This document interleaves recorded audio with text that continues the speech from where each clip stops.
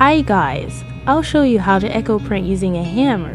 First, I'm gathering these leaves and flowers as the main material for this project. This is actually my first try. I'm just curious how this art project will turn out.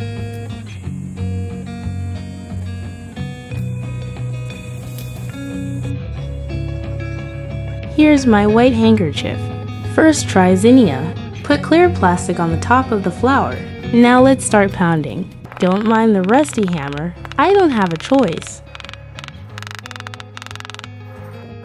Oh no, it's brown. I didn't expect this.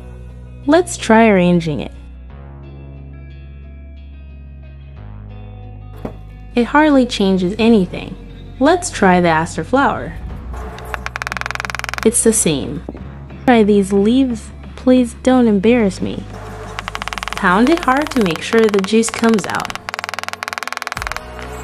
Yes, I made it. Another one. I don't know what this is called. It just grows wild in my backyard. It's not bad. I'm giving this aster a chance. Same result. More leaves, because I'm sure it'll be pretty.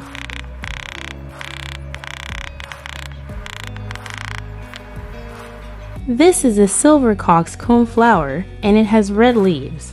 I added some wild clover leaves too.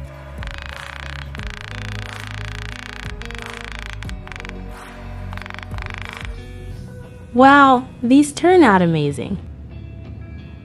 Mayanna leaves and silver coxcomb in between. I like it crowded and cluttered. I like this Mayanna too.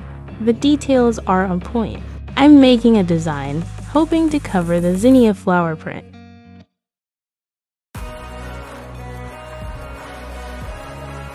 I know this is chaotic, but trust the process.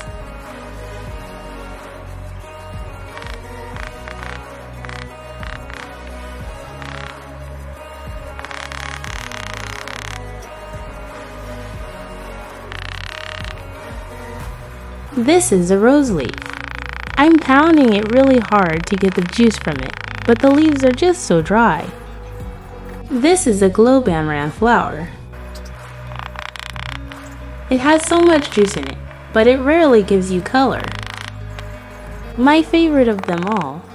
Look at the details, it has green in the middle. The result. I love it. If you like this video, please hit the follow or subscribe button. Thank you.